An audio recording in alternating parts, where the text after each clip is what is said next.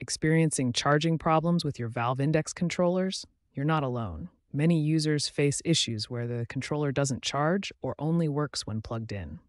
First, ensure your firmware is up to date and restart SteamVR.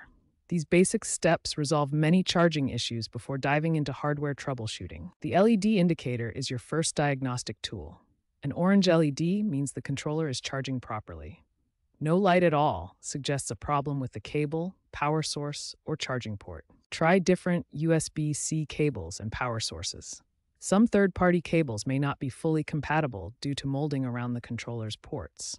The included cable is your best bet for reliable charging. For power sources, try wall adapters, different PC USB ports, or power banks.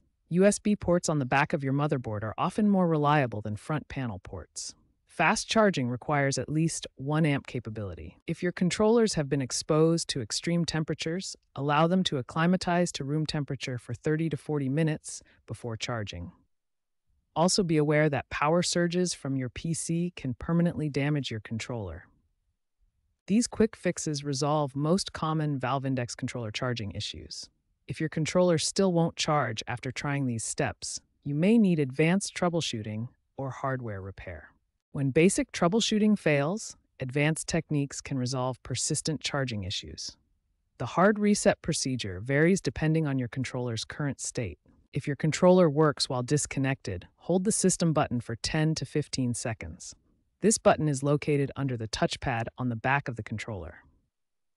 If your controller turns off when disconnected from power, connect it to power first, then hold the system button for 10 to 15 seconds while connected. An alternative method involves charging for 10 minutes, then unplugging and holding the system button for 15 seconds before powering on again. Lithium polymer batteries in valve index controllers degrade over time. This can cause controllers to show high battery percentages but die quickly during use. To recalibrate your battery, completely drain it to 0%, then fully charge it back to 100%. This process helps the controller accurately read battery levels. Lithium polymer batteries naturally degrade over time, but they degrade slower than typical lithium-ion cells. However, after several years of use, replacement may become necessary. To prevent future charging issues, consider using USB-C breakaway cables. These protect the controller's connector from damage during use. If problems persist after trying these solutions, contact Steam support, especially if your controller is still under warranty.